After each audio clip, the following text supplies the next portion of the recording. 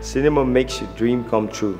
Mine was boxing. Raging Bull, the bull from the Bronx, Jake LaMotta. What always struck me of Robert De Niro's character is his firing rage he used against his opponents.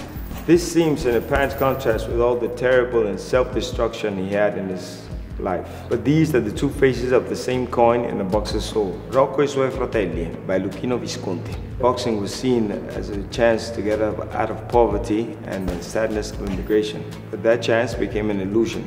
You never have to expect that boxing will make you rich. Boxing is fighting, and anything can happen. When we were kings, there you understand that the biggest value of a boxer is his personality. Irony, willpower, generosity, meanness, all together built a leading, unforgettable boxer he was. Rocky is a fairy tale of a boxer who never wins, wants to challenge the champion of the world.